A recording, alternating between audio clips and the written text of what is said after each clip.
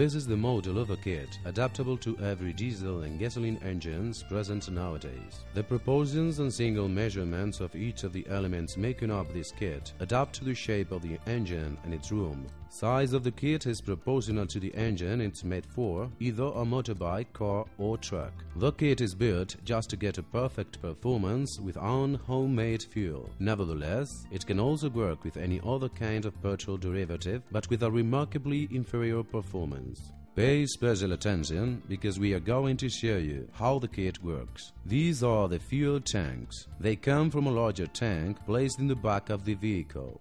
At the next production of the cold external combustion engine, the tank will share the front part, as the size of the Alba engine is smaller in volume than common engines.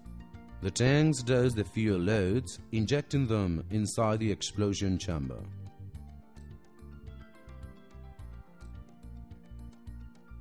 At the same time, it takes air from outside at atmospheric pressure.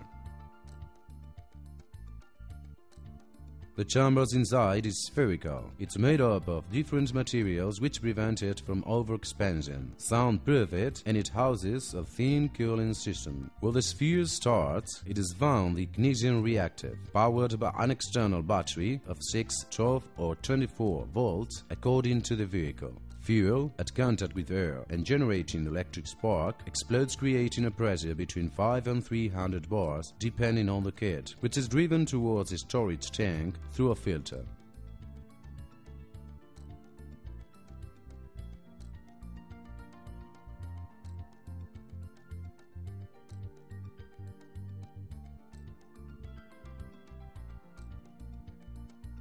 The rest of gases and solids resulting from explosion are expelled through the gas escape filter.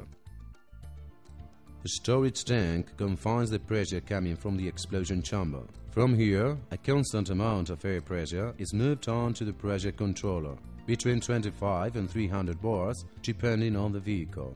An electronic device activates and regulates the pressure regulator valves, supplying with the right pressure to each of the cylinder injection pipes.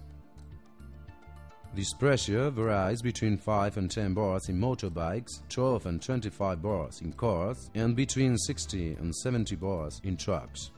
The pressure they is applying is made in a way that the engine's natural working cycle remains unaltered, as in the Otto cycle. The temperature inside the explosion chamber ranges from 60 to 90 degrees. Pressured air that comes to the storage tank ranges from 30 to 60 degrees.